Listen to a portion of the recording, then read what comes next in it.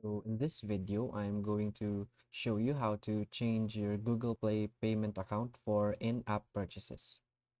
So first thing we're going to do is to try to purchase in-app purchase. So now in my case, I opened the game and I'll go purchase.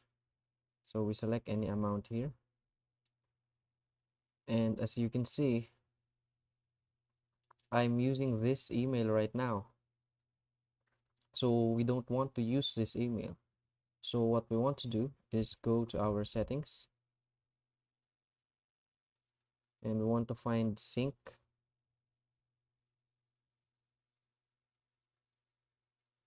We want to, or accounts, we want to find accounts. Now we want to find manage accounts, and we want to remove the email that we used as a payment method on that certain purchase. So we want to remove the account. In my case, I won't remove it, but I will show you step by step. So after you remove the account that you used, you want to go to Play Store and add the account back. You want to log it in again. After you logged in your account, you want to close the app where you made the purchase and you want to open it again.